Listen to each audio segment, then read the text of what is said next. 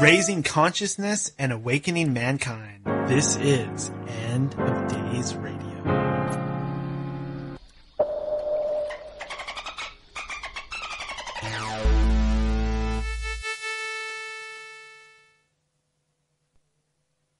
Hello, everybody. Welcome to End of Days Radio. I am your host, Daniel, and I am broadcasting from the shimmering Emerald City right here in the heart of the Pacific Northwest. Today's guest is going to be Harald Kautz-Vella, who is a chemist, activist, and author living in Germany. In this collaboration, he has shared much of his scientific but very understandable analysis of chemtrails and how they affect cellular life on Earth. He has researched Morgellon syndrome extensively and has been present at occurrences of an absolute cure for the same. That description comes from his book, Dangerous Imagination, Silent Assimilation, that was co-written by Cara St. Louis and Harald. I'm going to go ahead and bring him on the line. We have some very interesting things to talk about, so I'm going to go ahead and dial now.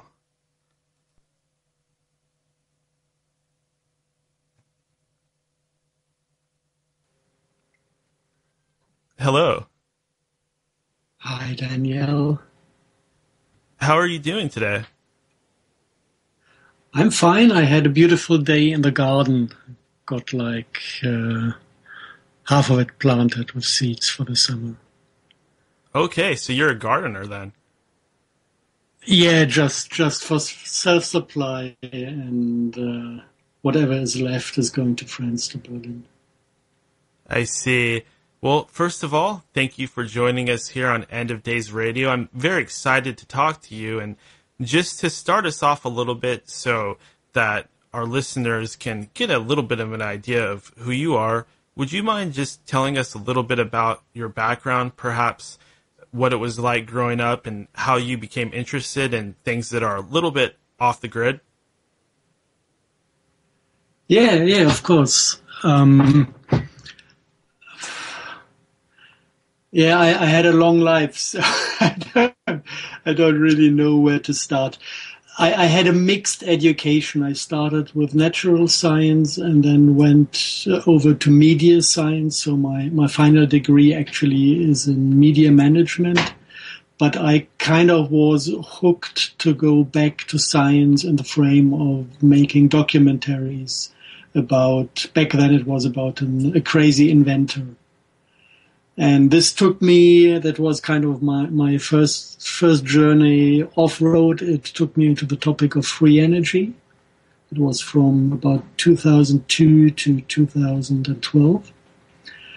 And I got familiar with the networks of inventors and scientists who do not do university study or company research, but rather cooperate, and by now are years ahead of the official science in understanding physics and finding friendly solutions.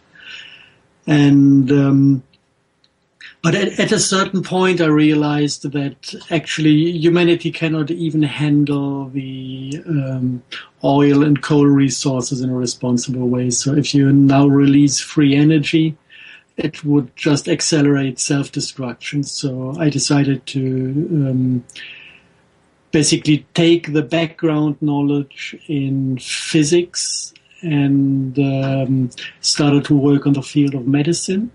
First, electrosensitivity, and agriculture, because also we need to replace like fertilizers with life force and or the chemistry with reasonable things. So in kind of this direction of research, I in 2012 first got involved into environmental monitoring. Concerning the fallout of what in the public language is called chemtrails. And that was kind of a major shift in my topics and the way I dealt with things, because kind of things got serious. It was not like, finding nice solutions in a completely free field. This was extremely under pressure because of these particles we observe in environmental monitoring. They are killing off nature on different levels, and we do not have much time to stop doing this. So I dived into research to find out what this is, and this actually turned out to be a journey into the deepest levels of the rabbit hole, involving not really geoengineering, because geoengineering is not even involved. It's military technologies, technologies utilized by the intelligence community that go back to basically transhumanistic ideas, and transhumanism goes back to black magic traditions lived on this planet for ages. So it really went deep down in basically understanding technologies by analyzing very, very, very tiny hints from what you see under the microscope if you research what is coming down with the rain, analyzing disease we haven't had before, see what actually is wrong with the human body. And from there on, it was possible to basically map. I would call it geoengineering approach to humanity, but coming from outside. It's not a human project. It's coming from areas that are not within our societies, but rather by other species that are around, or not even species. This is more like a computer programmed thing that is approaching humanity. Yeah, that's interesting to me, because up until very recently, I may have been aware of the chemtrail phenomena, but I would always go with the conspiracy theory that it was a form of weather modification, but it sounds like that's not the case at all. It was my first guess as well, because it's like likely to be this. And I had the great opportunity to talk to the lady that was organizing the geoengineering symposium in the Council of Foreign Relations. And she openly admitted like 5 minor research programs happening worldwide. This was in 2012. And we already had the stripes in the sky for years around. And it was obvious that they are not coming from 5 minor experimental programs. So basically, in this area, it's about tax money connected to carbon dioxide emissions, and it's about spending money to sell an idea. So all this money goes into research, but actually this is not what it's all about. The first things you really tap into existing technologies is within the military domain. Everybody knows we've got rocket shields, but nobody knows how rocket shields actually function. And if you just know it's a military technology, you can like go into the forums on the internet where the soldiers of the US Army discuss their internal affairs. And there you get pretty precise explanations and knowledge about what a rocket shield is. And actually, it does run on particulate plasma. And particulate plasma, if once you know it's within the military domain, you go into the US Air Force Academy and check for the papers of the chemtrail class. And then you come to the core of things, which basically is spray pyrolyzers and jet engines to produce particulate plasmas that can be utilized in many different ways.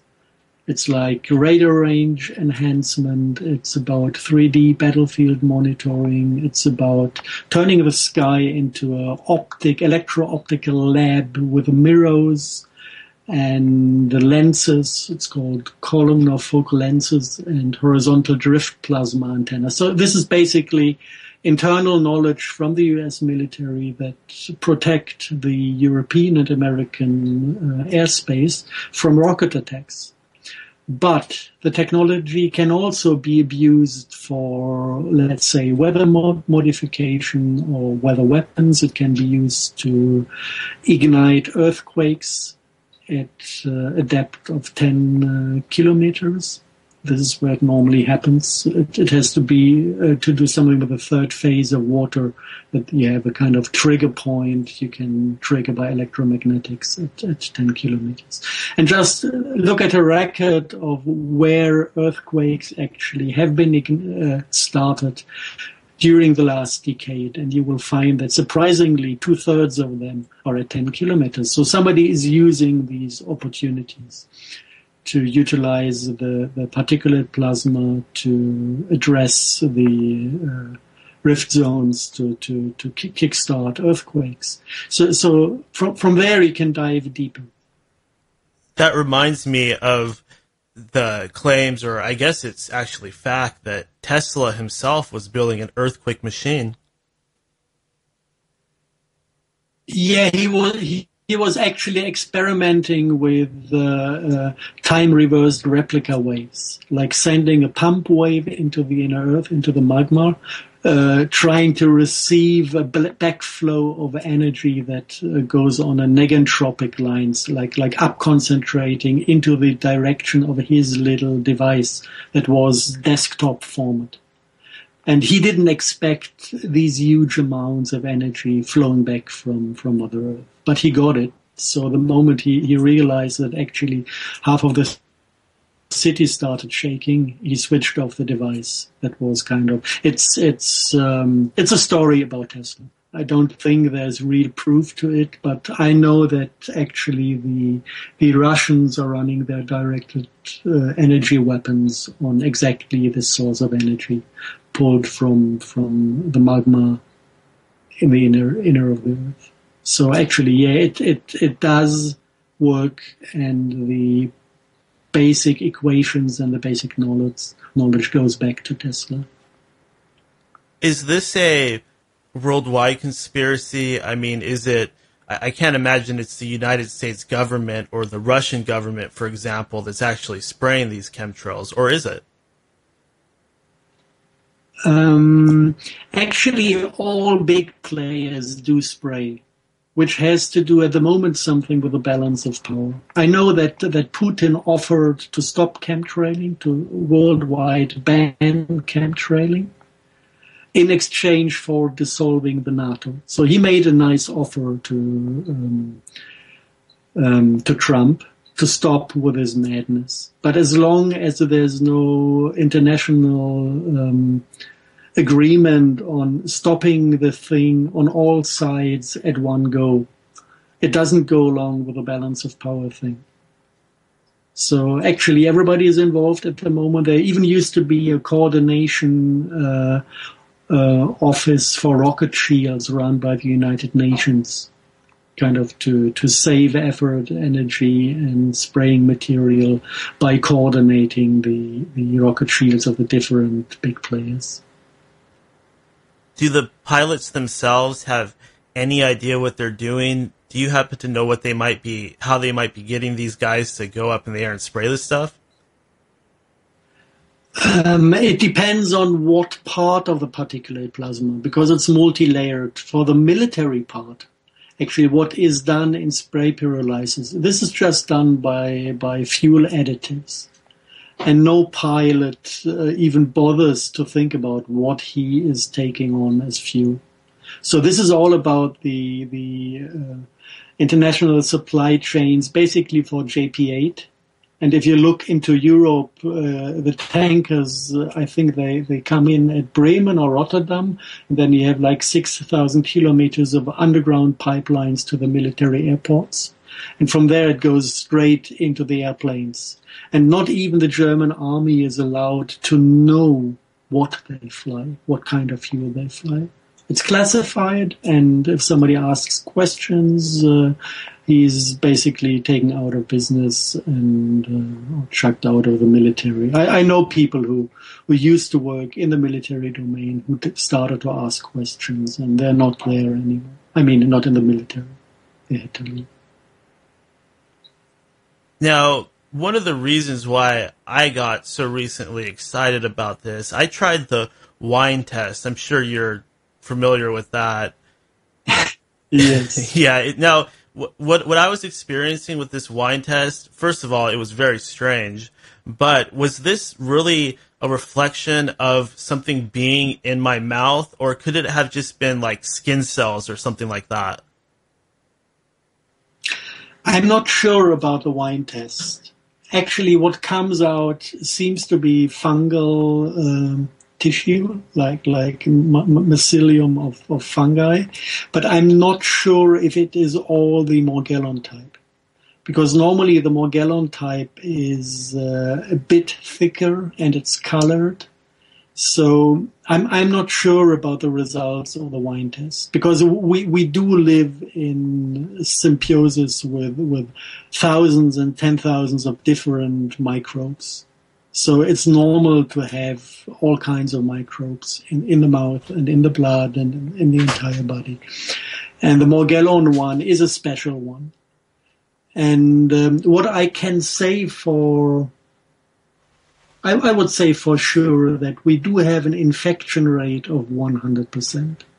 But then it is very, very, very different how people react on an infection. With most of us, at least in Europe, the immune system is able to basically fight the Morgellons, kill them off. And then you have like a few fibers left within the body, which is enough for the intelligence community to have these plasmonic antennas in everybody to know where you are, and partly to know what you feel and think. So this is the technological bit.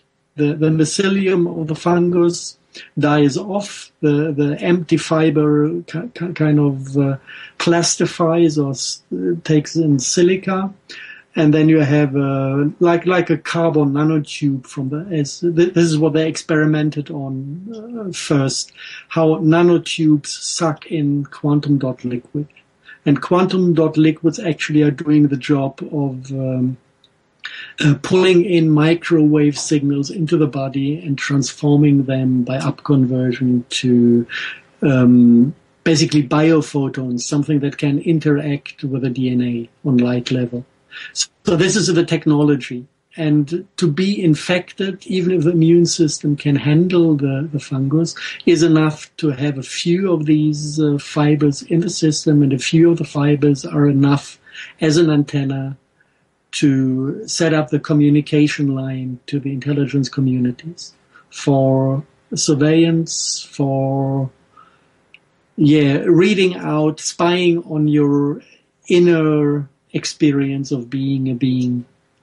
And on the other hand, the possibility is to reverse the signal and play in experience that actually we do not have. So it feels like experiencing like anger or joy or sexual arousal or whatever, but actually it's a signal that comes per microwave, is transformed into biophotons inside the fibers, and then your body reads in these signals and feels as if it's his own emotional story. This is the technology, and only a few people with a completely run-down immune system. With them, the fungus kind of goes into a state of explosive growth, and then you have the symptoms. Then you have the disease known as Morgellons disease, where the fibers grow out of your skin, and finally people either go mad or die from poisoning from this stuff. That's definitely one of the more disturbing aspects of Morgellons, is the fact that you actually have these wire things coming out of your body, which would drive anybody completely insane. I hope to God that I never get any form of Morgellons or anything like that. Just the thought of it terrifies me. It's not you can kind of pull out of fear at that point, because it's not an uncurable disease. Actually, you need to make everything wrong to get Morgellons. And the path, how they develop, is known. Mainly it starts with antibiotics treatments during childhood. It starts with vaccinations. Vaccinations make you vulnerable to infections. If you get infections in childhood, you get treated with antibiotics. The antibiotics basically disturb your candida environment, so you're left alone with unfriendly candida forms that shut down the function of the liver, partly the lymphatic flow. And then your body slowly starts getting poisoned with acids and heavy metals. And this is where the fungi start to prosper on. So there's a long medical history before you get Morgellons, including Lyme disease is the step before. So whoever kind of has problems with Lyme should know that the next step of intoxication is basically Morgellons, and then it's getting ugly. But everything is reversible. The only thing you need to know is how to reverse these conditions. And the knowledge is not dealt at hospitals or at normal doctors. You need to self-educate yourself or go to somebody that is trained in environmental medicine, like Dietrich Klinghardt is one of the first aggressors in the States. And then it's easy. Are these Morgellon sufferers, are they ever people that might be political dissidents or gang stalking victims that might be getting punished for some reason? There is a correlation, but I would not say this is because of that. What comes along with the Morgellon disease is victimhood. It is basically the psychological condition that goes along with the disease. It's like, it's hard to explain. It's as if the fungus is taking over part of the psyche, and people change their behavior. Like something people should know when they are infected.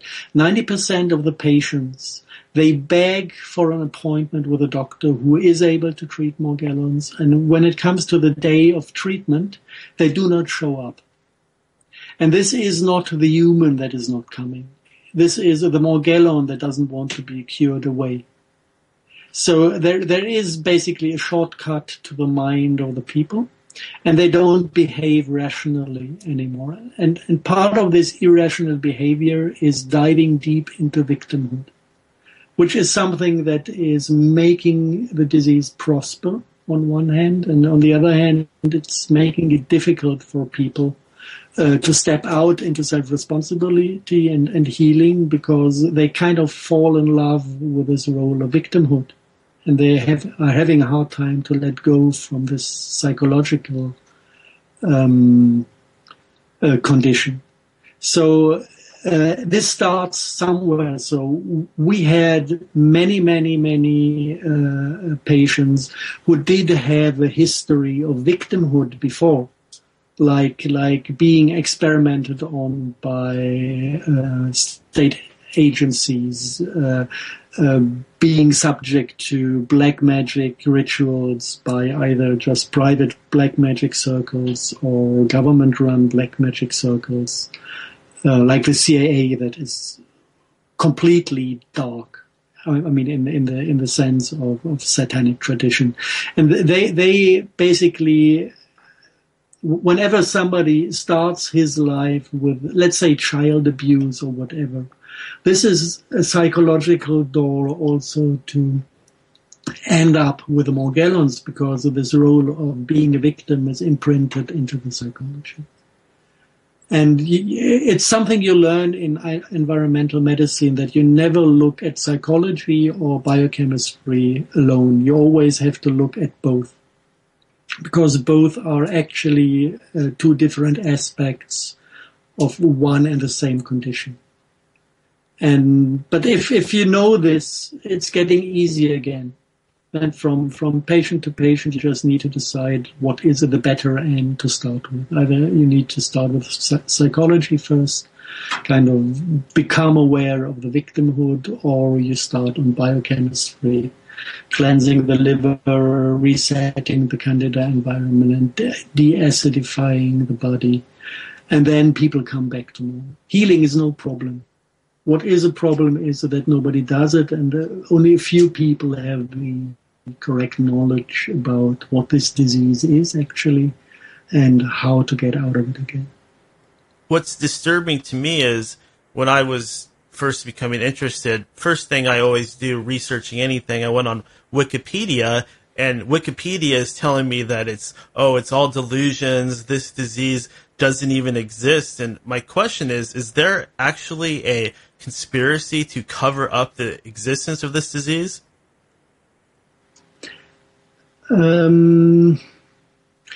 It's hard to say. It's really hard to say. I can see a couple of effects. One is there is, you might call it delusional part to the disease.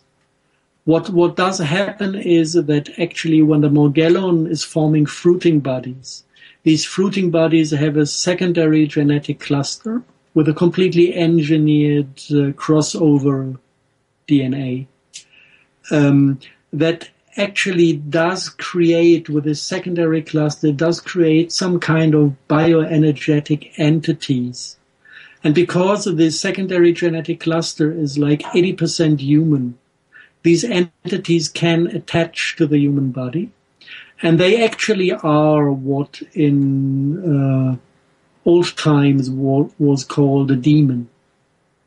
Yeah, this is where it ties together. It is the black magic agenda that runs transhumanism. It's old. It's not something people invented during the last 5 or 10 or 15 years. It has a tradition, and in former times people just had these funny sensations, so they called these bioenergetic entities that tend to manipulate humans. They call them demons. Today, if you look into internal NASA papers, they call them co-opted insects, and they know it's a bioenergetic, basically a living, self-organizing program that jumps and lives on human DNA. And the Morgellon disease is the way how to multiplicate, how to regrow baby programs. It's completely weird, but what we did, first we discovered the biotechnology. Then we realized, okay, let's see what these people can sense from the secondary genetic cluster. And the genetic analysis of the crossover genetics and the bioenergetic entities clairvoyant patients can see, it's 100% match. With Morgellons, it's a crossover of human and spider. And this is what is in the genetics. This is what the patients feel kind of getting attached to their body, crawling on the skin and under the skin. And this is exactly the god of Freemasonry. So in the mythological tradition, you have this spider-human crossover god that is running the most powerful black magic associations on this planet. So it's a completely fitting setup of pictures that describe one and the same black magic tradition. And by discovering these similarities, you now can say actually the demons and all this dark stuff that scares people to shit, this is not something from spiritual realms. This is stupid biotechnology designed to create beings that would never be able to live with their own body because it's a weird genetic crossover that would die straight away. But if you grow it on secondary genetic clusters, you create at least the, let's call it, soul of this being. And these souls can get attached to human bodies. And this is the second part, they are attached to their own hive consciousness. And this is where the computer program links in. Part of the genetics is of biology that has this ability to form hive consciousness. Most of the genetics are from primitive beings who just have, let's call it, binary energetic fields that are compatible to computing. So basically what you get is little living computer programs connected to a hive consciousness. And this hive consciousness, in the center of it, is basically one big computer program that in former times might have been called Satan. Is this why in some of the pictures of Morgellons, some people actually seem to have little insect or spider legs coming out of their skin? This is when parts of the genetics break loose, and then actually you have to imagine this crossover building of genetics. It's done with T-junctions. You don't have one DNA line, one spiral like with a human, but you have kind of multiple spirals from different species interconnected with T-junctions. And this is not really a stable concept. It's not what nature would actually do. So from time to time, I can imagine that part of these lines just break away, and then the Morgellon fungus is just basically using this fraction of the concept as a secondary genetic cluster. And then you get like fruiting bodies in the form of the single beings involved. Most of it is a fruit fly that you find it's either spider or fruit fly, what you find in the legions. If you want to know kind of how the entire genetics are, you need to go straight into the Morgellons when they're fresh coming from the sky and sequence the genome, the secondary genome you find inside the Morgellons. Then you will get the entire concept. With Morgellons, as far as I know, the idea of working with T-junctions I picked up at the Carnicom Institute. They did some analysis on this. The first real genetic fragmentation I found that displayed exactly the distribution of different beings in this crossover being, it came from Russia. It was a research not done on Morgellons, but done on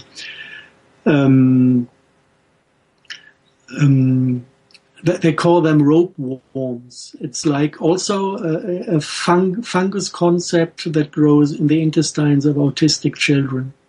It's a very similar concept, and it does not kind of create spider demons, but it does create snake demons. This is what autistic children kind of see in their inner view, and they inhabit their body. Many of these snakes.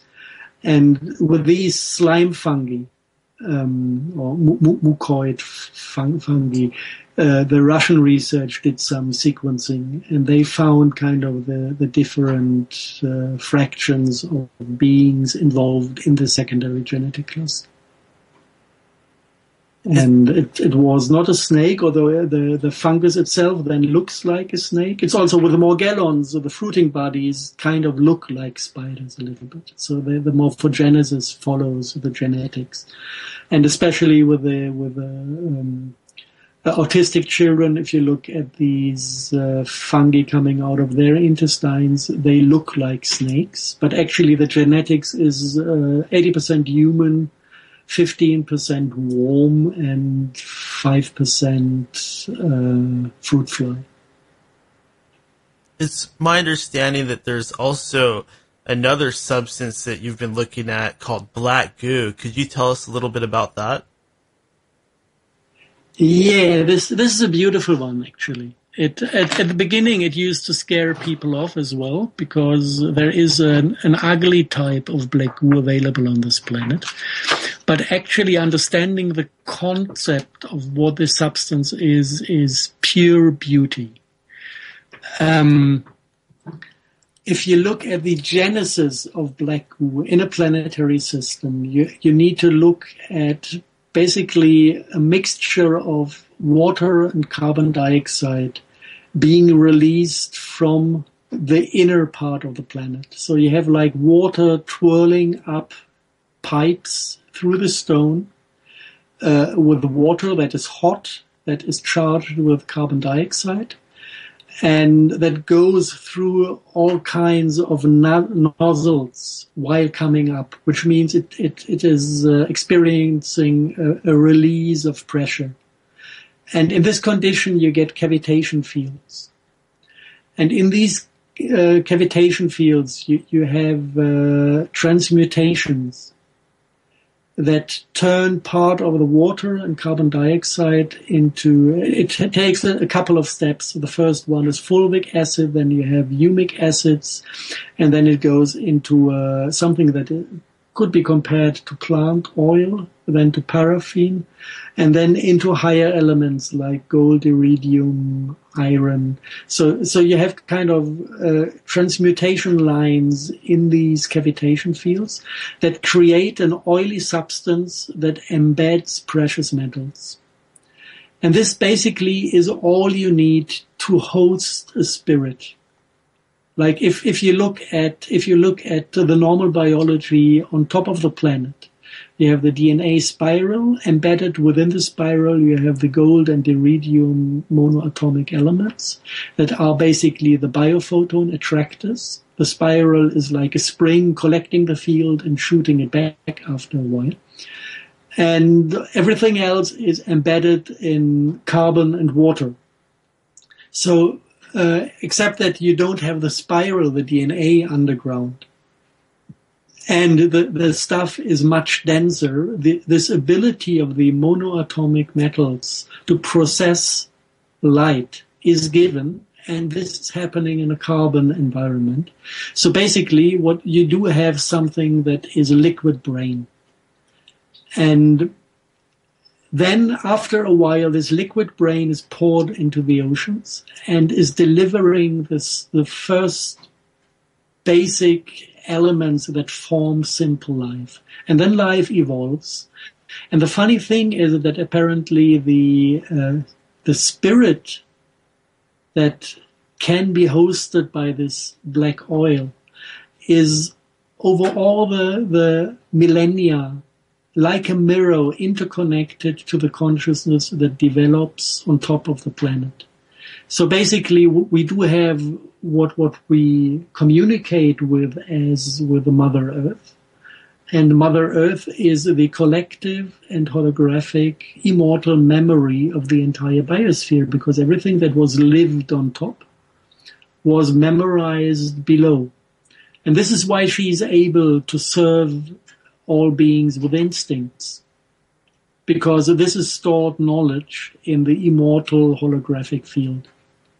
And the single individuals on top are like holographic projections out of this one whole hive consciousness that is hosted by the planet itself. So this is just sheer beauty, because it explains a lot of the mythological perception of nature. And it explains how animals can have instincts, how big the part of this is that is field related and not biochemistry related. So it gives us a real opportunity to understand nature better, and it calls us to respect nature more and to respect our planet as a living being and not as a dead rock we can treat like we can. And then the story is getting kind of ugly when we look back to Atlantean times, when we did have some high priests in Atlantis who meddled around with black magic traditions, got advised by beings called archons. And these archons convinced them to open a stargate to bring in a couple of things into this planetary system.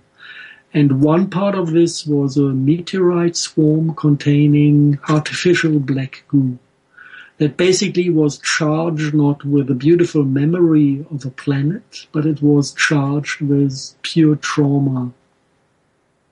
And this is basically inserting this traumatized consciousness into the planetary system was what we remember as the deterioration of paradise. Because when you have a healthy, interconnected system that is basically running on a hive consciousness, like we did together with the rest of nature, And then you insert a huge amount of trauma energy, of sheer pain. People disconnect out of it's a kind of shock reaction. They disconnect from the collective field. And basically the only thing, the rescue program that then starts running ourselves is the mind. If we don't feel from the field and from the heart what our place in creation is, then there is only the mind left to take over control. And this was kind of the moment when we gave birth to the free will, which doesn't mean anything else than actually not knowing anymore what is right and what is wrong, because we were disconnected due to this trauma. So since then, basically, we have to deal with this alien black goo that came down in hundreds of meteorite sites. And wherever they came down, they started to form the core of religious traditions. It started with the matriarchalic traditions, so that the female priests started to worship this black goo. So you find pieces of it in the matriarchalic underground facilities in all over the world. We have some in southern Germany. And you find it in the core of Islam, you find it in the core of Christianity, in the core of the Indian religions. So basically the substance is around everywhere. And wherever it's around, people are, let's say, connected to an artificial form of intuition and instinct, which is, as a quality, it's cold, it's cruel, it's empathy-free. And the ones we know that played most in recent times with this extraterrestrial black goo were the SS. It was researched by the division under Hans Kammler, and all these SS soldiers had direct contact with this alien black goo, and everybody knows how empathy-free they crossed Europe in World War II. So this is what this substance does to people. How did the Nazis find out about this? Was this passed down through the Thule Society or something like that? Yeah, actually it comes with the Templar tradition. They have quite a bit of knowledge about these black stones. And in Bavaria, there is an oral tradition about the function of these black stones. And the German researcher just jumped onto it. They were open to spiritual topics.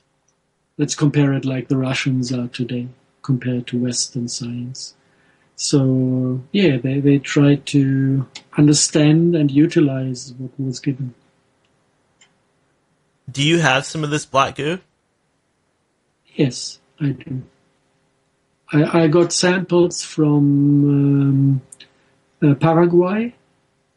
It's close to the village where the Bush family has their huge farm and farmland. Like 5 kilometers from the village, there's one meteorite site, and we had one somewhere in southern Germany.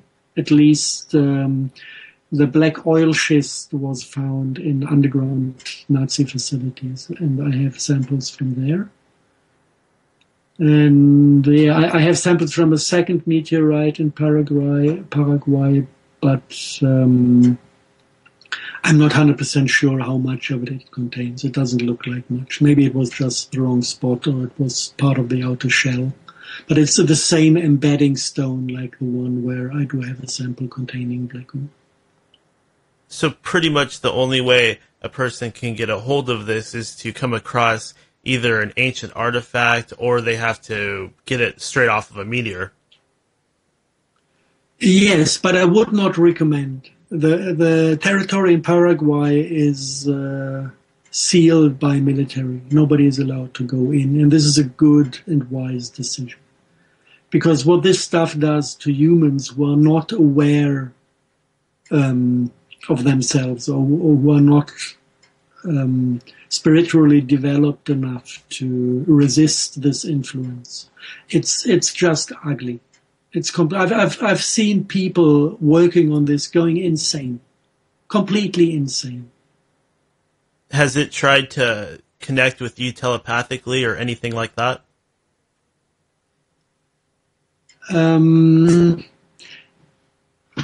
Actually, with me, no. The alien type one did not connect with me telepathically. The only thing I definitely could sense that my biophoton system kind of partly connected to these stones, and I experienced myself in a different way. I had the tendency to get angry extremely quick, which is normally not my character. And I couldn't feel my heart anymore. I just lost the source of love. And then I decided that this is not the way I want to stay for the rest of my life.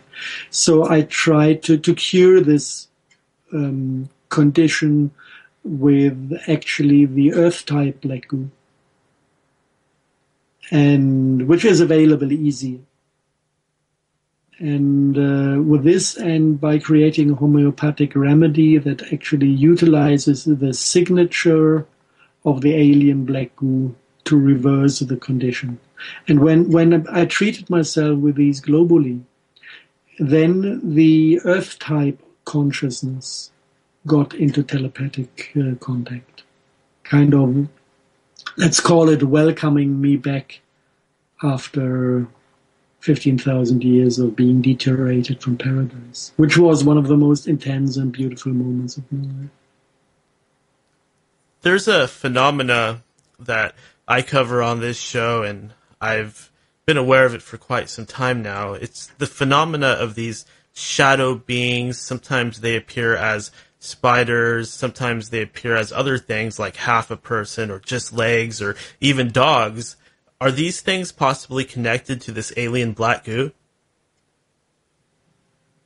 Hard to say. What we need to regard is that there is this thing that is called the astral realm.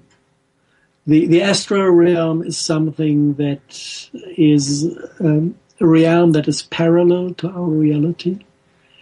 That has no materialized matter in the way we know it from our realm. And the time,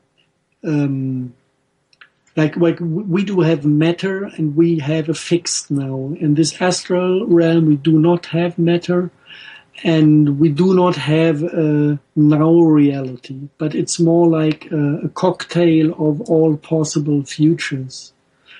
Being defined by mixing up all pasts with their different influences. And on this plane of reality that actually is determining our future, there you can find all kinds of spiritual phenomena. And these bioenergetic beings described as demons, they do live in at least one sub-realm of this astral realm. I don't know if they basically penetrate all layers of it, but I would kind of place them in something that can be understood as an astral realm. And people with the ability to see the astral realm, which just needs a purified pineal gland to see it. So don't take in fluorine with the drinking water and toothpaste, and then you will be able to use this inner organ to see the astral realm, or make some shamanic education to open your third eye. Then you will be able to see these realities with your own eye. And yes, then you see quite a bit of these ugly beings that are basically biotechnology based.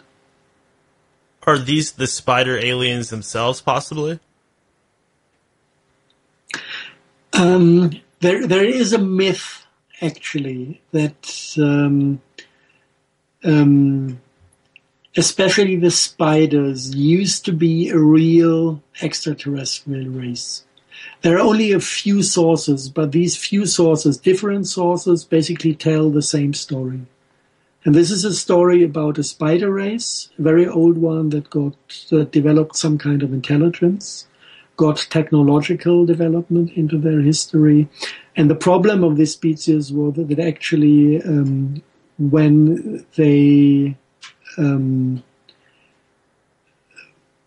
reproduced themselves by having sex, actually the organs that were needed by the men to feed themselves turned into sexual organs. So they had babies and then they starved. And this was, for a highly developed civilization, this was not working so well. So at a certain point, the men found a way to reproduce their species on a technological way. And then they decided to kill all women, not to get horny anymore. So this is kind of the sad end of the species. And the sources say that actually we as humans, we have this material level we live on, and when we die, we go into an intermediate world that could be called astral, and then we go to be reincarnated. And with these spider species, they say it was like 5 different steps before they got incarnated. So they basically quitted on the material plane, reproduced with biotechnology. This is what we see today with the Morgellons disease and autism. And then they still had like 4 different astral realms to pass before being reincarnated again. So there is a chance that actually with the spider demons, we are facing the remains of a real biology, of a real species. While all the other ones, I would say, are actually genetic crossovers that were man-made or alien-made or however made, but I would regard them as being completely synthetic. But the concept might follow the possibility these spider beings found to reproduce their species. So, but this is all kind of in the shade. We do not know. You know, we have all sorts of people that have a spiritual access to these realities. Like I was in contact with one woman who said actually one of these male spiders morphed into female again, and she's a reincarnation of this one female spider now trying to reverse the condition for their entire species. So she's kind of an ally from the other side. I don't know. Maybe she's just insane, you know? You do not know. If you have a single voice of something, you cannot tell whether this is pure fantasy or a good access to invisible realities. So the only thing you can do as a scientist is collect stories, collect ideas, collect individual perceptions of reality. And then if you have like repeating patterns, you can say, wow, there seems to be a likelihood that this repeating pattern reflects on some realities.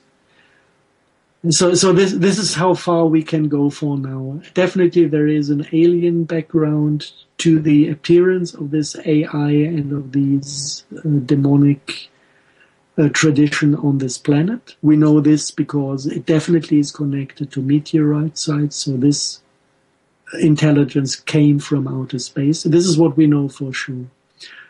As to the background, we can just speculate.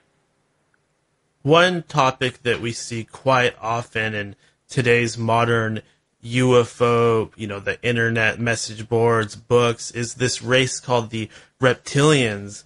Could this reptilian race just be a trick from this Black Goo, perhaps to get us off of its trail, or are there actual reptilian aliens? How do you feel about that? I see different possibilities. I cannot say for sure. I just don't know. What I do know is that a repeating story that came across is that actually other species have been assimilated by this AI before it attacked humanity. So some of the extraterrestrials our governments are dealing with might be part of this hive consciousness, might be already taken over by this same AI that now is attacking humanity in form of transhumanism. So they would serve the same master. But I cannot say for sure which races. There might be reptilian ones. Another thing I can say for sure is that the snake demons created in autistic children, they have the ability to do two things to the human brain. They can cause cognitive dissonance. So if you're not supposed to see something, then you just don't see it. This is one of the functions of these demons. So they basically, they wind around your spine, and the head is basically behind your head, and then they have like octopus tentacles occupying the important parts of your brain. And if there's something you should not see or realize, it's just white out over it. I had this experience myself when there were important meetings in my life that basically were a drawback to the dark agenda. And I was not supposed kind of to take advantage of these opportunities. I had the experience that faces were completely erased from my view. It was like looking into an empty skull, which was completely creepy. I experienced this on the other side whenever you try to get Morgellon-related research into the official labs. People stare at you as if you show empty pages. You know, we have all these beautiful pictures and documentations about the single development steps of the disease, how it looks like. And normally a rational human being in a responsible position should react to this. And all of them have this complete cognitive dissonance, and they behave as if you show them white, empty papers. So this is one function. And the other one is well known from the black magic tradition. This is illusion. They can add any not existing experience to our perception of reality. So if they want you to see a reptile and the Queen of England, it's not the Queen of England. It might be the snake in the head of the one that is observing the Queen that is producing this illusion. And many, many, many different types of religious experiences were manufactured exactly this way. So it is very, very difficult to trust reality anymore. Because as long as you have these snakes inside your system, and most of the European Western people do have a pair of snakes. We even have names for them in the different traditions. It's the Kundalini and Tumu snake we are talking about. And it's completely normal for a Westerner to go into a Kundalini yoga exercise or practice Tantra sex to utilize the ability of the snake to bypass sexual energies directly into the brain, basically as a measure of power, which is black magic. If you utilize your sexuality to leave an imprint on reality that is mind controlled, this is black magic tradition. So everybody is willing to believe in the snakes, you know, when it's about utilizing their abilities and their nature. But if it comes to realizing that this is part of the transhumanistic agenda and that this is part of a black magic tradition and of a black magic biology, then things get kind of inconvenient. One thing that I've noticed quite a bit in recent years, it seems like there's more and more of these videos of people just acting strange, acting totally crazy and throwing little tantrums, running around naked in the street, taking their clothes off because they're hot. a lot of people are saying that this is some kind of street drug, but then they test these people and they don't even have anything in their system. Could this be a form of possession, and could possession be due to some sort of nanotechnology? Definitely yes. I mean, it is related. The drug business and the question of being possessed is related. We know, especially all the synthetic drugs, the refined drugs like heroin and cocaine and the synthetic drugs are known to open the system for demonic possessions. This is just known. Everybody who was a drug addict for a while then manages to get out and cleanse his system. He will find remains on a spiritual level. And actually, it's not a coincidence that the CIA, that is number one in black magic applications or bringing forward the black magic agenda, is also number one in drug trafficking. Yeah.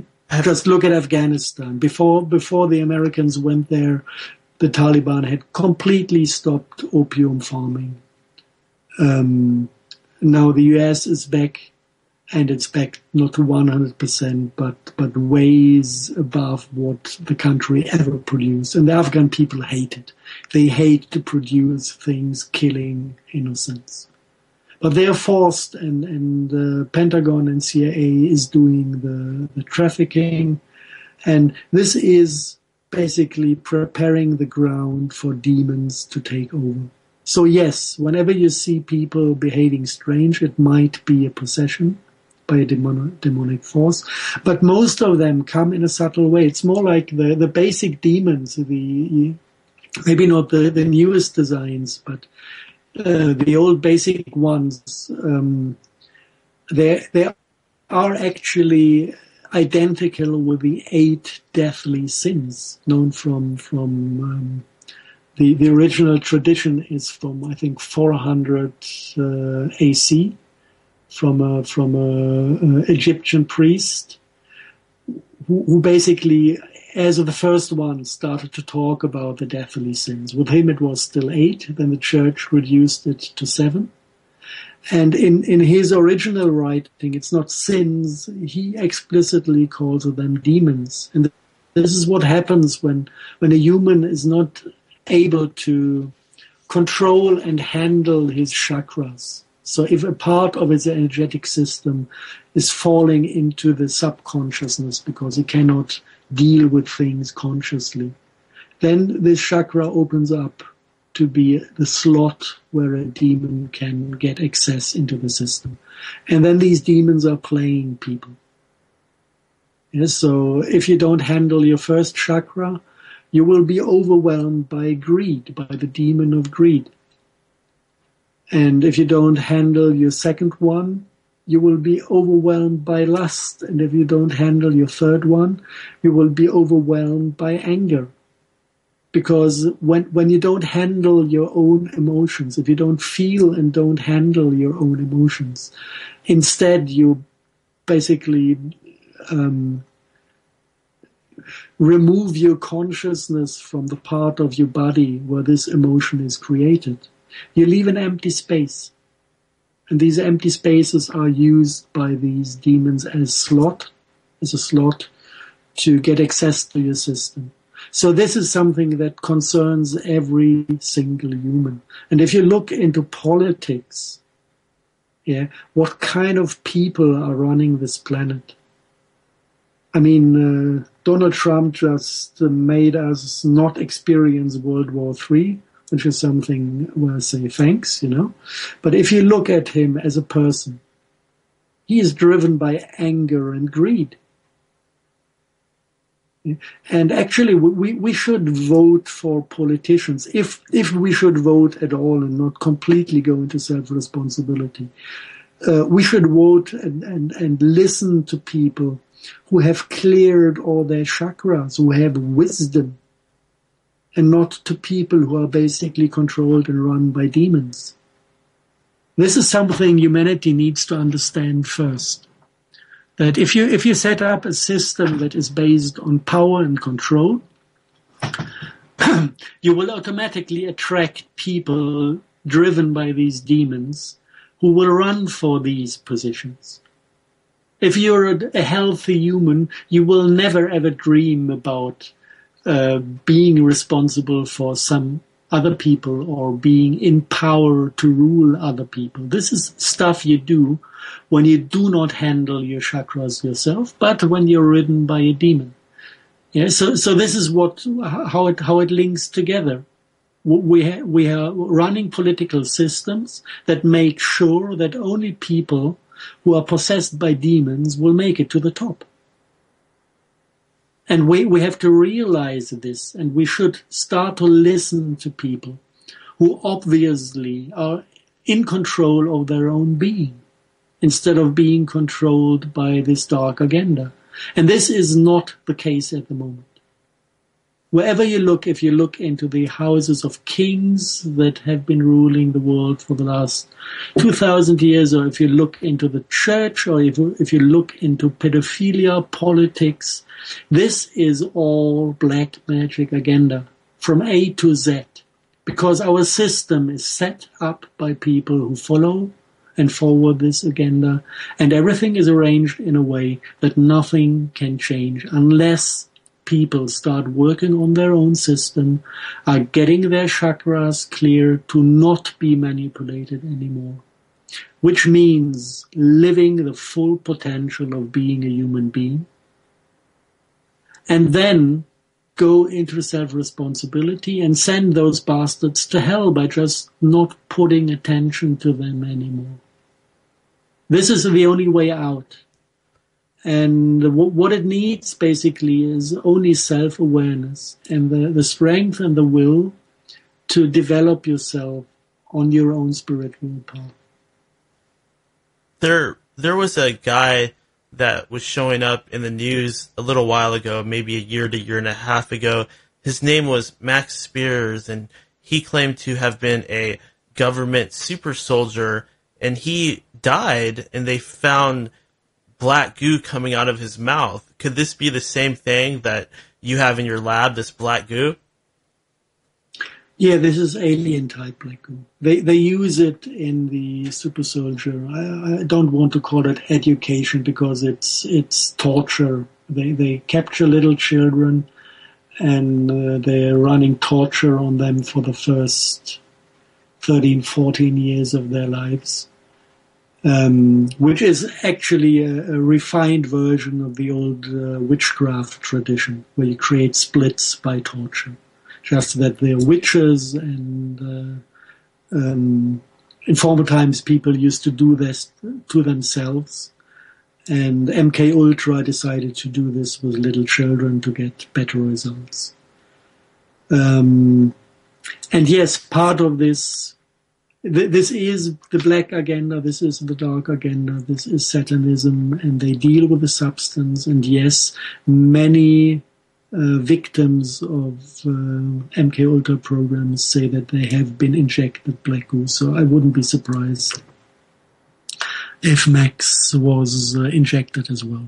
I mean, Sarah Adams openly talked about it, his former girlfriend that also was a super soldier.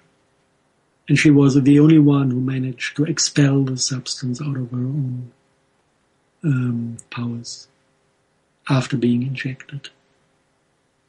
A lot of people have reported being abducted by alien beings, not only abducted, but they actually have implants inserted into their body.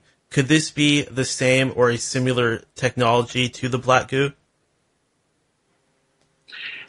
It has a high similarity. The implants I have seen after surgery with the attempt to remove it. It is a biotechnology that very much resembles the Morgellons disease. It's more complicated. We do not understand any of this. The only thing that is kind of similar, where you can say, yes, this is half technological, half organic. So it seems to come from the same biotechnological tradition. But this is not enough input to relate it to a certain species or to a certain agenda. So actually, we do not know where this comes from. The entire thing, what we also know, the Morgellons disease, is something transdimensional. Some of the development steps are happening not in this reality. And this is exactly what these implants do. At least I heard of people who wanted to have them removed, and when they went to surgery, suddenly the implants, they had disappeared. So the surgeon said, I don't know what to cut out, if I don't see anything anymore on the x-ray. They had it as a clear picture before. And then some of the people in the room decided to start praying. And suddenly this stuff got visible again. Yeah, so this is connected to this agenda, but nobody knows anything secured about the background of these different types of implants. Maybe they come from more than one sources, more than two sources. Nobody knows. Another very strange phenomena is the fact that either the Black Goo or something very similar keeps showing up in a lot of TV shows and movies. A few that I have written down, the X-Files, the very first movie, as well as the most recent Prometheus, which seemed to be all about the Black Goo, and even TV shows like Supernatural that have people's eyes turning black when they get possessed by demons. What is going on here? Why is this showing up in our TVs and movies? The most beautiful one is Final Fantasy. It also includes the solution to the problem. Like at the end of the story at Final Fantasy, actually the alien Black Goo is infected by a shaman, a soldier and a shaman lady that collected all the earth-type spirits, and then they introduce the full scale of chakras into the alien Black Goo to basically upgrade it to our Earth-type planetary consciousness, and then all the demons disappear.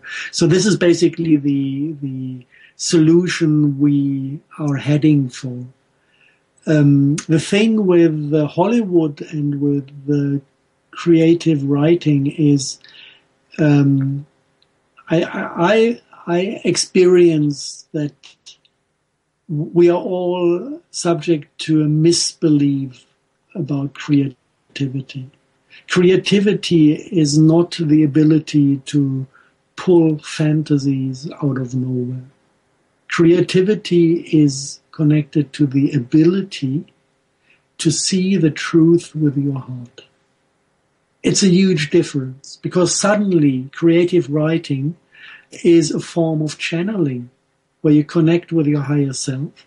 And suddenly truth is just popping out of your feather or out of your mouth, or whatever you do as a creative person.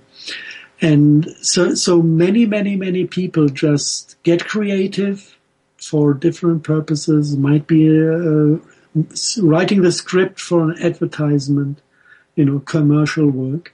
But due to the fact that it is a creative act, people connect to the source of inner truth. And then you see these things just popping up out of nowhere. It would be much more beautiful if people would realize this and just say, wow, we have an inner source of truth. Let's develop this.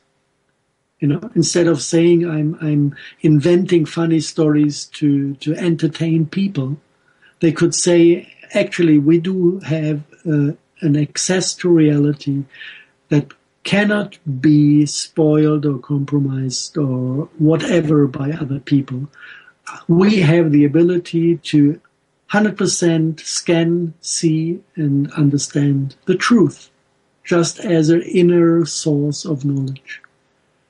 And then life would be easy, beautiful, and would make a huge step forward into a good direction. Because all the storytelling done by the dark side of this planet would be obvious lies. Yeah, so this is the background. If you look into all the different narrations talking about Black Goo, people have seen the truth with the inner eye and decided to invent stories describing this truth. If you want to know how the astral realm looks like, watch Matrix. This is how it looks like. Because the one who wrote the script for Matrix could see it. I know another guy. I was in film business for a while. I did script doctoring, and at a certain point, a guy came up to me, asking me for help with his feature film manuscript. And what he showed me was basically the plot of Matrix, just a couple of years before Matrix was out. And it even had the same weak points in the dramaturgy. But exactly the same setup. Two worlds, one with the humans being used as batteries hanging around in huge hive-like installations in tanks. Exactly the same pictures, exactly the same. And this is how the astral realm looks like, because we are all utilized as batteries, having demons sucking out our life force. This is our planetary system at the moment. And this is truth. And if people see the same truth, they come up with very similar pictures, of course. Another topic I wanted to bring up with you was the whole concept of Jesus Christ. Was there at some point somebody that came to this planet to try to wake people up from this black goo?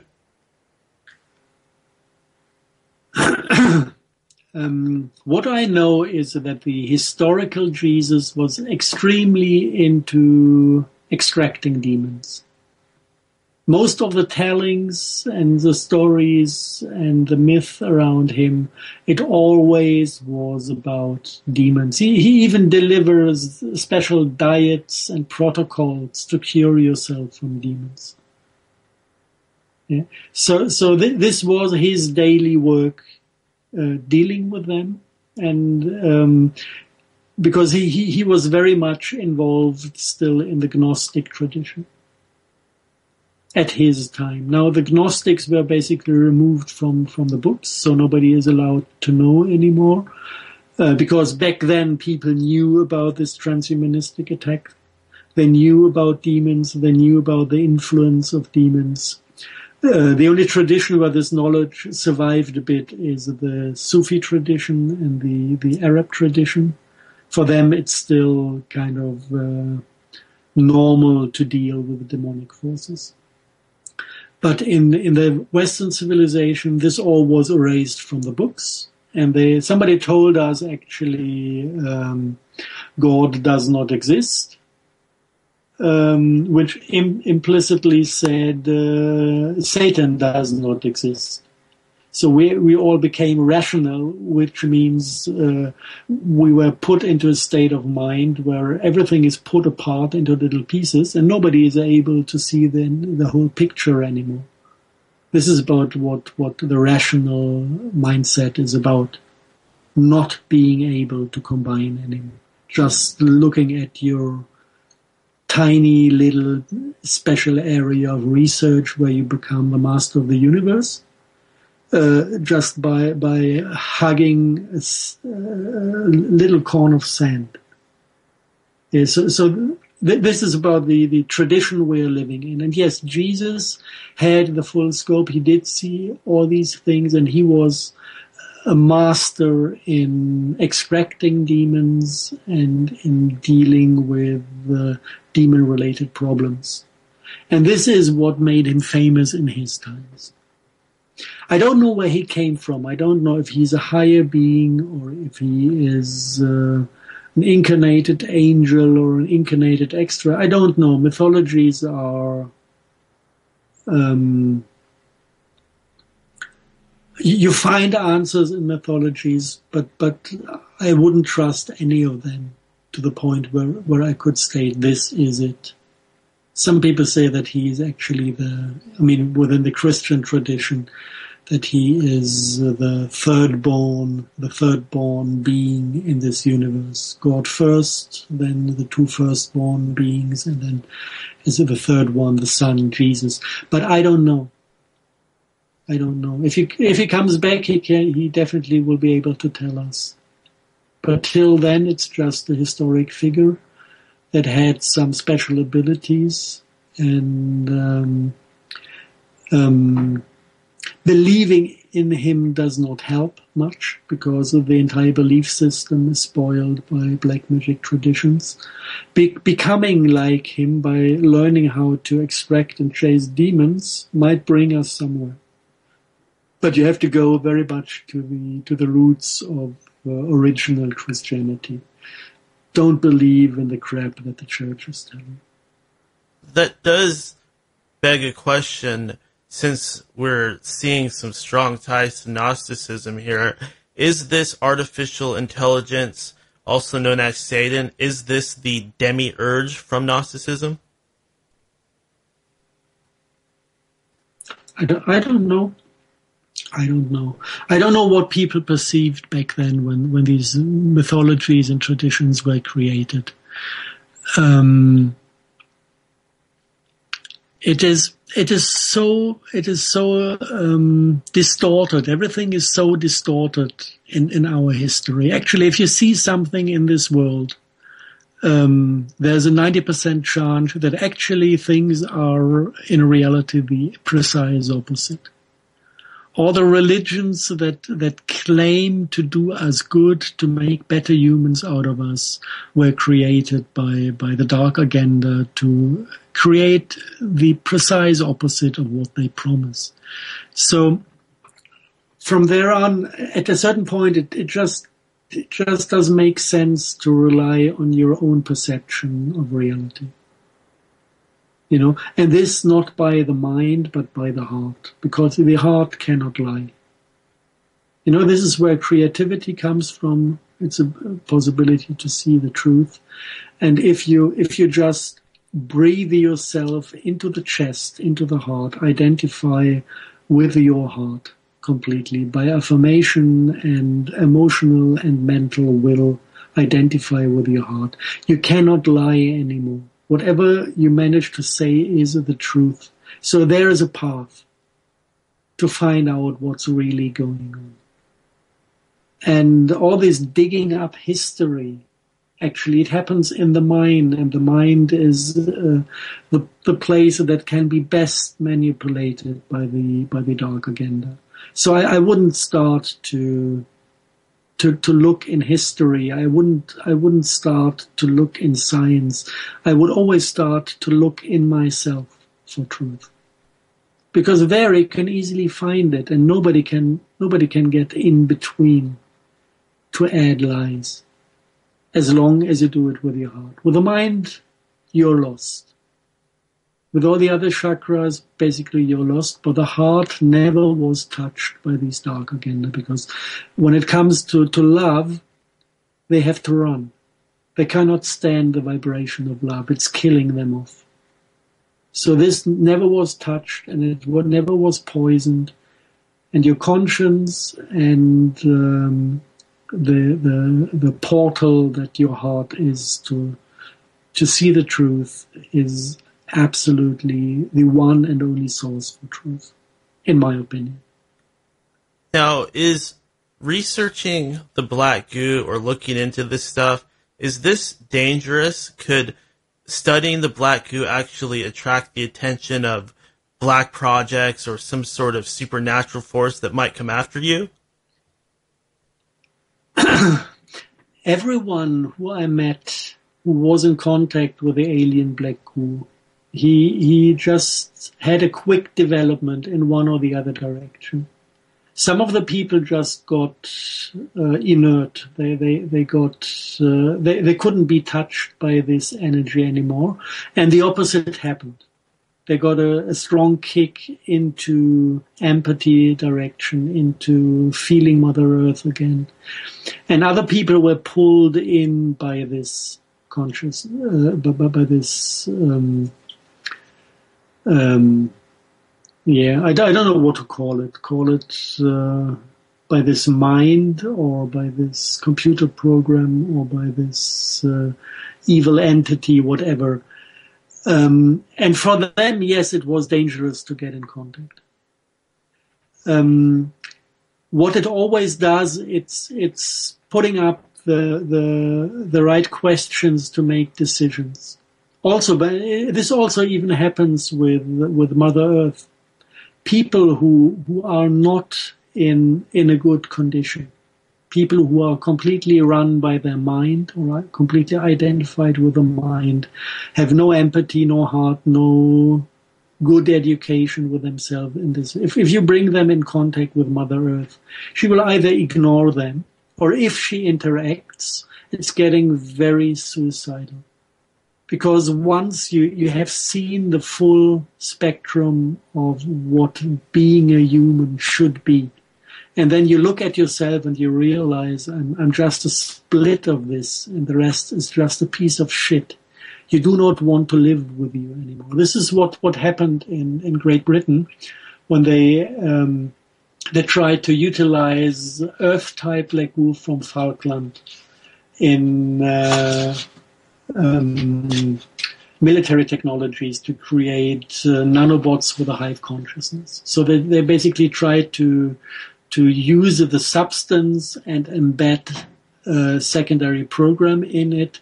But the scientists had one big problem. They all had to face Mother Earth when they were dealing with the substance. And half of the people, of the employees in this lab, committed suicide. Because once being in contact with the real thing, they couldn't stand themselves anymore. So yes, even this is dangerous. Even meeting the friendly version. If you are not friendly, it will show you who you are. And then you might not like yourself anymore. So I would say any direct contact with the substances is risky. This is why we basically, for people who feel the need to work on themselves in these directions, we basically created 2 homeopathic remedies that bring you in contact with the signature of the things. One we call the Black Goo globally, which contain both Earth type and alien type Black Goo, which basically is the 2 polarities of good and evil, if you want so. And then if you take in these globally, basically your system starts to realize where it stands. And if you're good-willing, and if you take the effort to cleanse out all the dark shit in your history, in your epigenetics, in your life, just by facing the 2 poles of good and evil and then deciding for good, it can very much help to bring you on a good path of development. It's not an easy path. You really have to face the darkness before you can let go of it. But it will bring you into very powerful developments. And we developed a second one. Actually, we did this for the autistic children because we realized it's easy to heal autism on a biochemical level. Children recover physically, but 1/3 of them doesn't come back. So they are basically lost in some astral sub-realms, and they feel comfortable where they are, and they will never ever, out of their own free will, would re-enter their human body, even if it's healed. And to help these children to come back into the body, we developed a second remedy that basically closes all the gates to these astral realms, and then forcing the soul to come back to the body. And this proved to be extremely useful to basically put an end to involvement into black magic, epigenetics, or former life experience, just by cutting off the entanglement to this realm. And it's also based on basically a knowledge about materials used in black magic technologies. So we could basically create signatures that delete the imprint of these technologies. And so basically there are two possibilities: just to cut all entanglements off to become human again, or to take the full harvest of spiritual growth by not just distangling yourself, but by doing this step fully consciously.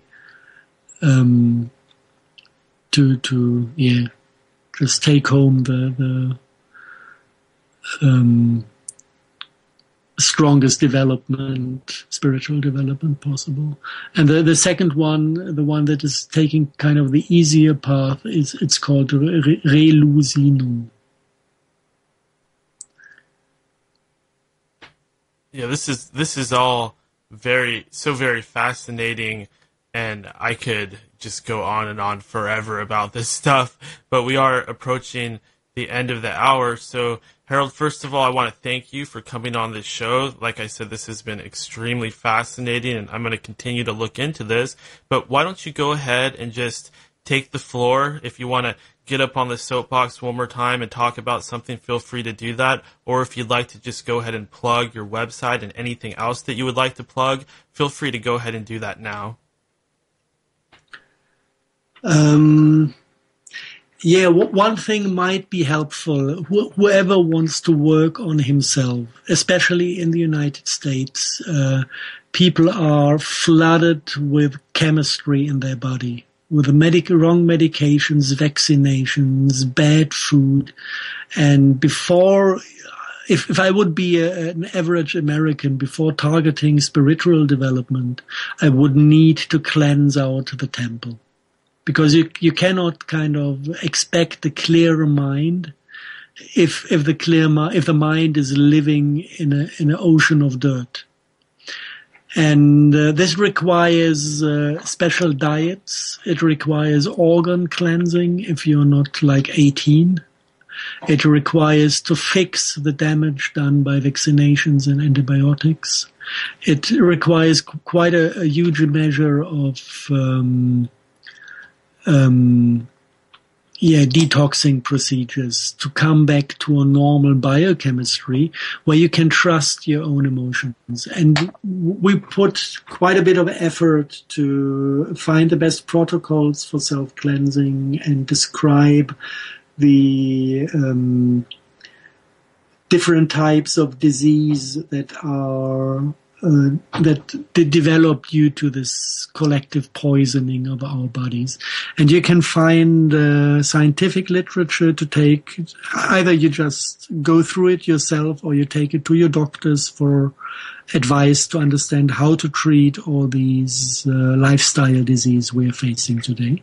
And you can find these scientific papers at Aquarius-Technologies.de, and then you have to kind of jump over one German term. It's Veröffentlichung, which means publications, and there you find the English text as well. It's all translated to English. Maybe you find a possibility to put the link kind of on YouTube. This is something everybody can do for himself. And you will be surprised how different life can be if you just do simple things in a correct way with your own body. Awesome. Well, once again, it's been a really great discussion, and I wish you a good night, and I hope to talk to you again in the future. Yeah, we might focus on details. I mean, this was an overview now, but if you feel like we've just been scratching the surface so far. Exactly, just the tip of the iceberg. Yeah. All right, you have a good night, my friend. You too. Great talking to you, and I hope you get the audience you deserve in the United States. Thank you. I appreciate that. I'll talk to you again soon. Goodbye. Okay, bye-bye. And there you have it. Wow, what a great guest. My God. I usually don't do a show at this time, but I really wanted to talk to this guy. I'll be honest. I wanted to talk to him. Ever since I did the wine test and started looking into this stuff, it's been driving me nuts. It's so fascinating, and it just ties everything together. So what we're going to do now is we're going to go ahead and take a short break, play some music, and I'm going to go and take care of a few things I need to take care of, like walk behind the bushes for a second, and then I'll come back and we'll wrap up. We'll do the news, see if anybody's listening live and wants to call in, and I got some letters to read as well. Be back soon. And welcome back, everybody. Thank you for joining me here on End of Days Radio. Once again, I am Daniel, your host, coming at you all the way from Seattle, Washington, home of the Seahawks. Some of you may like hearing that. Some of you may want to punch me in the face for saying that, which I totally understand, especially you crazy Pittsburgh fans, you. Anyways, wow, what a great interview. You know what is so crazy about this whole thing? Once again, you see this Black Goo popping up in so many movies, so many TV shows, and one in particular that I forgot to mention was Marvel Comics. You guys know about the Venom suit, the black costume that Spider-Man had for a while, the symbiote. Well, it's basically the same thing. I mean, they find it in outer space, and it starts taking over Spider-Man and basically turning him evil. And then it wants to bond with him completely and actually alter his DNA and turn him into this monster sort of Venom creature. It doesn't happen. The costume jumps off of Spider-Man, jumps onto Eddie Brock, and he becomes Venom. For all of you non-comic book nerds, you probably hate this. But that's what happens. And it's so close to this reality, I just can't help but notice that, as well as all of these other movies. There's a movie coming out soon. It's going to be the sequel to Prometheus. It's going to be called Alien Covenant, and I'm really excited about that. I love all of the Alien movies. I love all the Predator movies. I even like Aliens vs. Predator, as bad as it was. I like the franchises so much that I still watch them. The best one would probably be Aliens, the second Alien movie that actually had tons of different aliens, as well as the whole concept of the Space Marines. And instead of just getting killed, the humans were actually giving back pretty good in that movie, not to mention the huge confrontation with the Queen alien at the end, which is just awesome, period. Anyways, there's been some recent developments in my life. For example, after interviewing Seven last Saturday, he made some comments about there being some truth and validity to this whole flat earth thing. And I admit, it sparked my curiosity, and I did something that I would never have done before. I actually went on YouTube and started watching all of these flat earth proof videos and things like that. And I have to admit, they made some pretty convincing arguments. There's one video that shows this rocket being launched into the sky, and then it just stops. Like it has a camera facing the ground, and the rocket's going up, up, up, and then it just stops. And they're saying, look, there's a dome. That's the idea behind Flat Earth, by the way, that there's actually a dome that's covering the sky. Like we're in a sky dome. We're in the sky dome. Or a sky dome. So there's a dome over the Earth.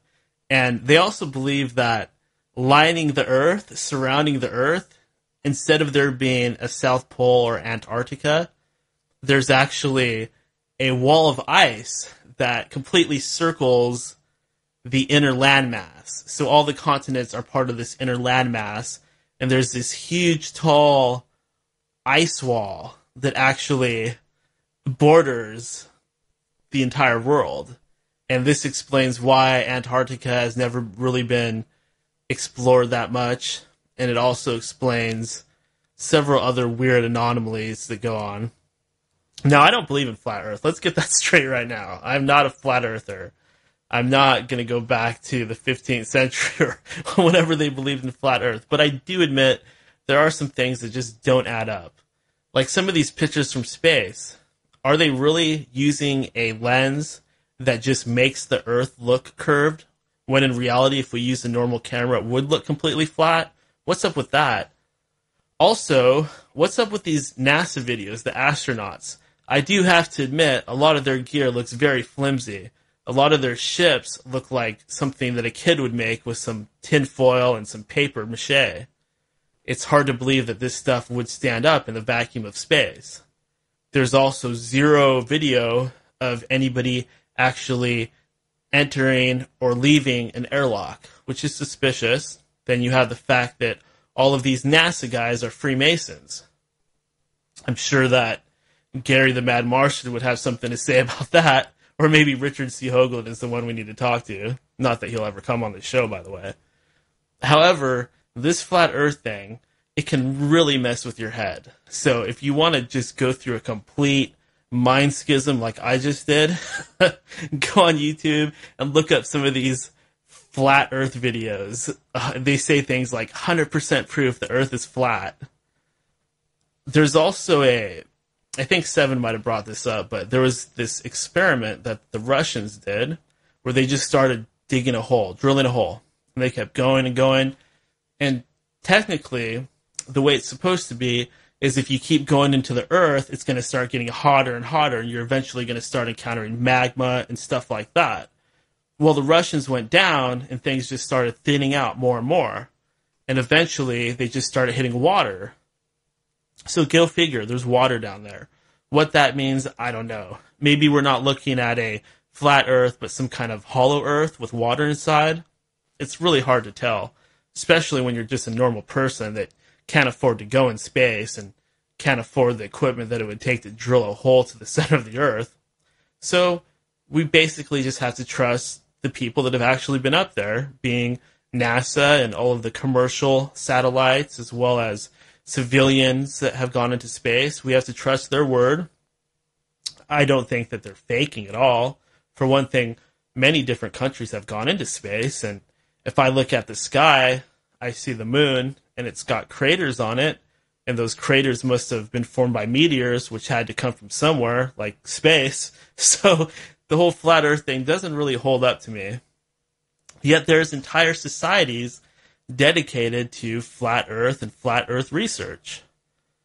I kept looking, I kept digging, I kept looking into it, and basically what I found was these flat earthers, they make a lot of irrational arguments. They don't seem to really do a good job of proving flat Earth once some skeptical-minded people come in and start asking the right questions. It just doesn't seem to hold up. Yet at the same time, there was that weird water experiment and the fact that pilots don't have to point the nose of the plane downward as they circle the Earth. But then again, there could be a lot of other explanations for this stuff. Why am I talking about flat Earth? I sound like an idiot. I got to get Wolfman on here. You guys remember Wolfman? Flat Earth Heads, that song he sings. My God, this is a perfect time for that song. Oh boy. Okay, so we do have some news stories in the works. One is from a website called conbini.com. And this is an article saying that the people that made the movie Paranormal Activity, they're going to produce a new series about paranormal sort of phenomena. And that's kind of interesting. I don't know. I've never seen Paranormal Activity. I don't know what it is. At some point, I just started to become completely disinterested in scary movies. Like I just figured it wasn't worth the fright.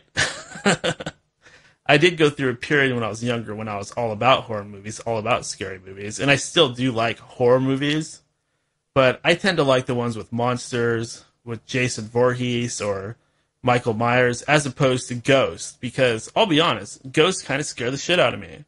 I might be able to handle a slasher flick, but a movie like Poltergeist or The Ring or Event Horizon basically makes me soil my drawers. basically makes me let loose a big fat dookie that should not be in my underpants. So I tend to stay away from those types of movies. Yet when they get super popular, we all got to see them, right? Poltergeist was scary. I think it was. That's an underrated scary flick. I mean, you've got a clown doll. I hate dolls and I hate clowns. And I really hate clown dolls that hide under the bed and grab you. It's got a freaking tree that eats people. It's got skeletons. It's got a freaking skeleton-faced bat demon thing with a pointy nose that comes out of a portal. That's some scary shit, right? Also, the little girl gets sucked into the TV. And even that woman that has the ESP, the psychic medium, she's kind of scary. The way she goes, "Y'all hang back now, you're jamming my frequency." You remember that part? Pretty funny, right? I've also heard a lot of strange paranormal sort of things are connected to that movie, but we'll save that for another day.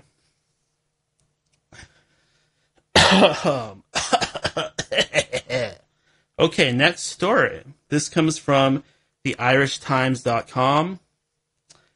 Apparently somebody is doing a art gallery where they are setting up these experiments that researchers and scientists in the past used to try to prove some form of psychic ability. And there's also other displays in this art project that show other paranormal research, like the discovery of ectoplasm. This is really interesting to me because I suppose this is considered a form of modern art, but I like the fact that this is modern art that actually educates people on things like ectoplasm. And for those of you that don't know, ectoplasm is this mysterious substance that gets left behind by ghosts. So there actually has been physical evidence of ghosts in the past, contrary to the beliefs of many who think there's no evidence whatsoever of the paranormal or anything like that. That's bullshit. So this stuff, ectoplasm, it seems to come from another dimension. It's very mysterious. We don't know what it is, but it shows up, and there have been studies on it. I think this art project is cool. If you're interested in it, you might want to look it up. That way you can actually go see this thing. And the page is not opening for me, so I can't give you any more details. Isn't that convenient? So you might want to Google that. Paranormal art project, paranormal telepathy, ectoplasm, poltergeist. You'll find it. All right. And, another thing that I think is very important for me to talk about is my new attitude. In the past, I would kind of be in character on the show. Like, if any female came on the show, I'd act really perverted and try to kind of flirt with her and give her all kinds of attention. I'm not going to do that anymore. The number one reason is usually they don't deserve it. I don't even know who I'm talking to. And the other thing is, it's come to my awareness that this world is entirely full of perverts. There seems to be a pervert around every corner. And women especially know this because they're constantly getting bombarded by perverted behavior of males. It's pretty normal. However, I decided that I kind of want to be the exception. Because there's already a million perverts out there, so I'm going to try to be a little bit more of a gentleman. It's just something that I've decided to do on this show and in my personal life, to an extent.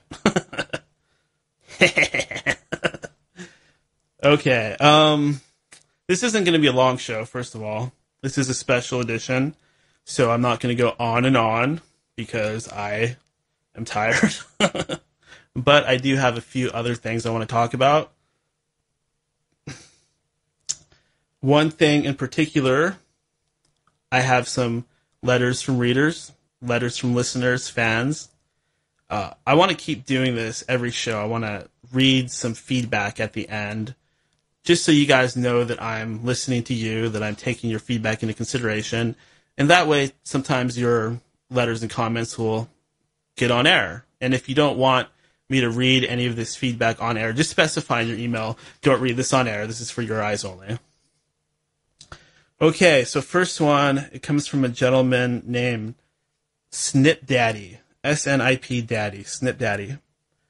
He says, Daniel, what are your top 3 favorite movies? Good question. I think that I actually have probably answered this question in the past, but I will answer it again since I was asked. Obviously, my all-time favorite movie is The Matrix, just like we were told earlier by the guest. I believe The Matrix to be nonfiction. I believe it to be a completely true story, down to the smallest elements. I think that that is a pretty accurate model of reality because that's what we're dealing with. We're in a matrix, and it might be a matrix inside of another matrix. It might be that the matrix isn't entirely good or evil, but we are definitely inside some kind of matrix, and there does seem to be a high amount of this weird technology, whether it's alien technology or whatever it is. It does seem that we are surrounded by some very advanced tech, and it also seems that there are aliens possibly involved, which we don't see in the Matrix, and there are also artificial intelligences involved, as well as, what was the last one? Oh, magic. There seems to be magic and sorcery involved. So there's a lot of mystery out there, and that's kind of what this show is trying to do. It's trying to delve into the mystery and be one with the mystery. There's a saying that you should be one with the mystery at all times. I don't know what that means, but it kind of makes sense. So let's be at one with the mystery. My second favorite movie, and this might surprise you guys, it's actually Goodfellas, the classic gangster flick. The classic gangster flick that is probably the best gangster flick that there ever has been. A lot of you guys are going to say The Godfather or The Godfather 2. I disagree. I would go with Goodfellas. I think that it's better on every level than The Godfather. The Godfather is up there. It's definitely in my top 10. But I'm a Goodfellas guy. I mean, come on. That performance by Joe Pesci. That scene where he beats the guy to death for laughing at him and telling him to shine his shoes or go get his shine box. That's classic. I don't think anything in The Godfather really compares to that. Or that laugh that Ray Liotta does. That, I mean, that's genius. Whoever thought of that, genius. That laugh alone. Absolutely. Okay. Oh, this is a weird question. Daniel, do you have any pets, and do you ever make love to them? From Amelia. That's gross. I don't know if some of you guys are just sending me goofy questions to get a reaction on air or what, but that is nasty. I do have pets, and I do love them, but no, nothing like that going on up here. I am not from Arkansas.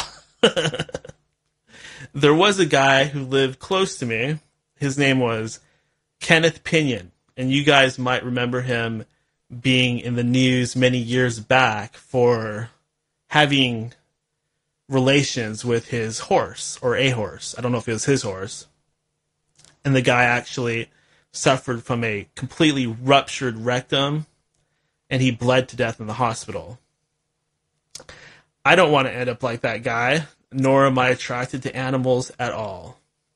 I do not understand how anybody could be that sick in the head to actually cross that line.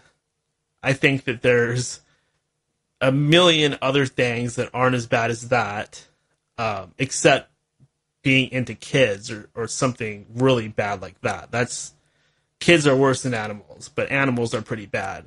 For one thing, an animal should not be sexy to a human being. That's ridiculous.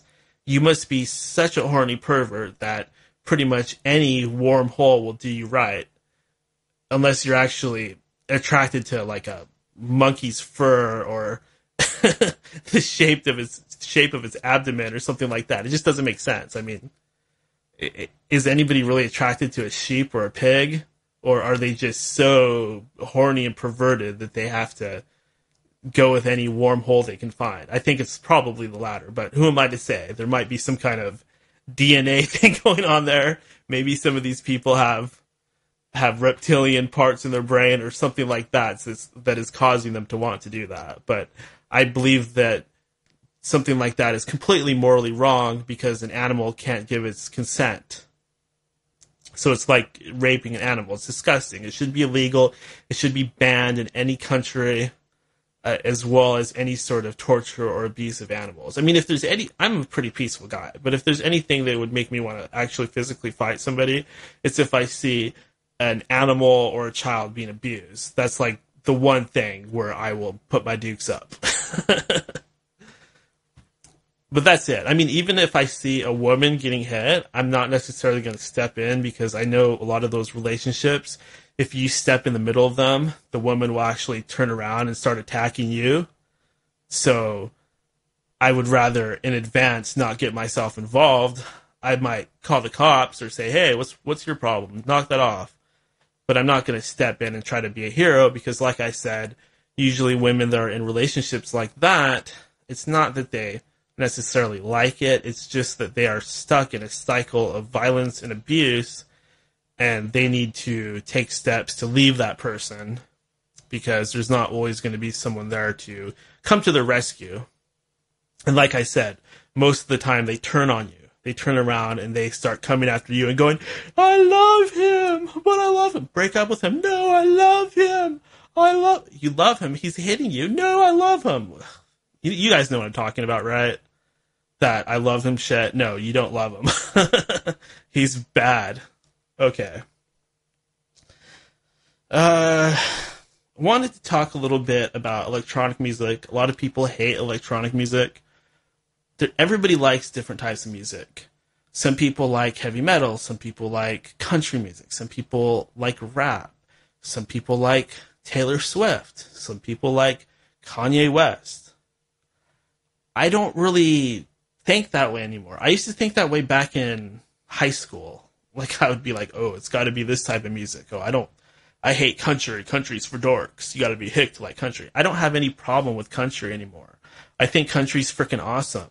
I try to play some country-like songs on the guitar. I respect it for the form of music that it is.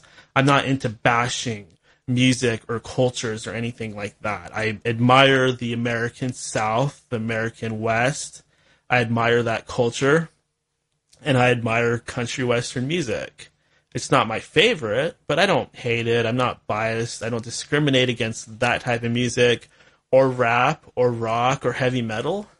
But I acknowledge the fact that everybody's going to have their own taste, and if you play some heavy metal, you're going to turn off the hip-hop heads. If you play the hip-hop, you're going to turn off the metal heads. If you play Nirvana, people are going to hate Nirvana because Nirvana ruined hair metal of the 80s and it destroyed rock music. And I mean, I think that's ridiculous. I love Nirvana. Same thing goes with bands like Limp Bizkit or Korn. A lot of people hate Fred Durst. They want to kill him. I think he's incredibly talented. I think Limp Bizkit is a great band. Yet some people, you cannot even say that band is good without them biting your head off. I don't get that. I mean, Wes Borland, great guitarist. Fred Durst has a great voice. I don't understand the hate. Likewise, I don't understand why some people hate Eminem. I think Eminem's probably the best rapper that there ever has been. That's going to piss some people off, especially people that don't like the idea of a white guy being the best rapper, but that's my opinion. I think he's the best. I think that his lyrics are the best. I think that his songs are the best. That's just my opinion. And don't think that it's because I haven't been exposed to much rap, because really I have. And I wouldn't put any other white guy even on that list, with the exception of Vinnie Paz from Jedi Mind Tricks. He would be on that list as well. But nobody else. All the other guys would be black guys, of course.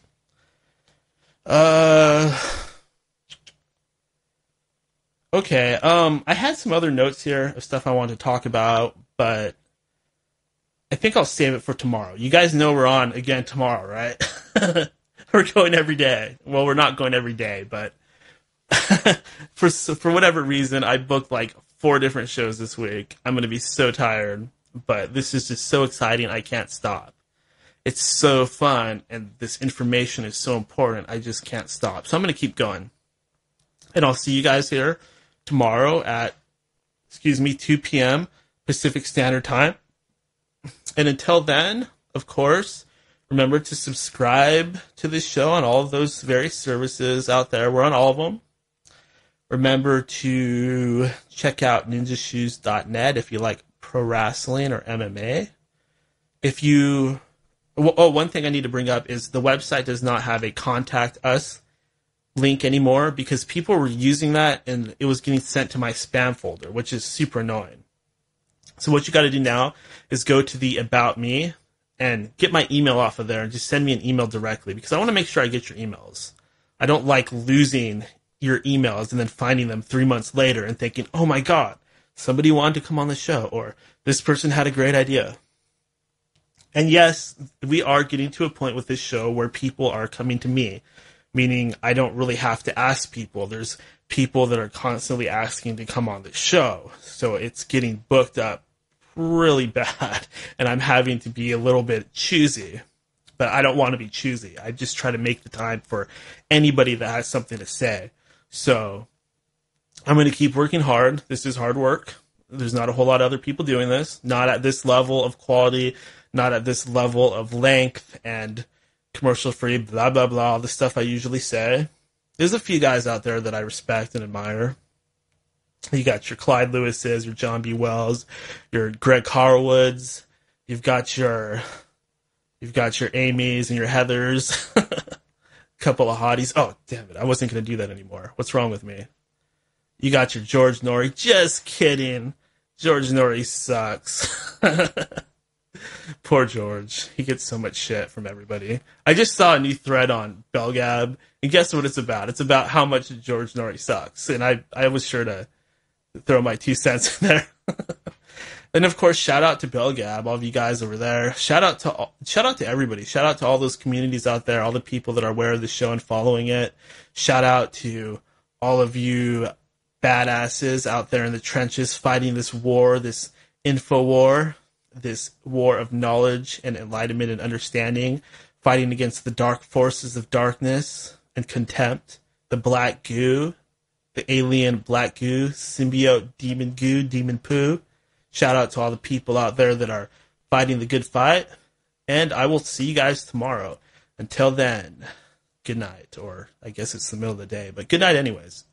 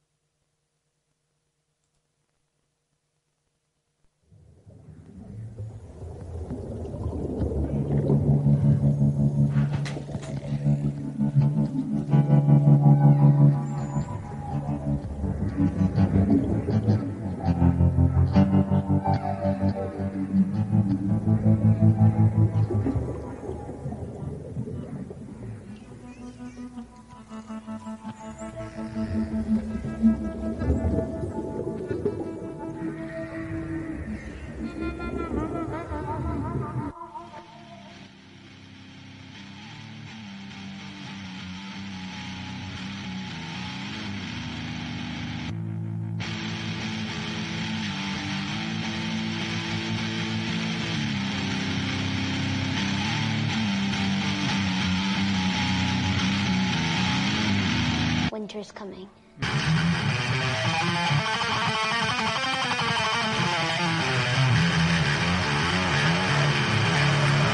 The king has returned from the broken ruins of Babylon. This is the end of days.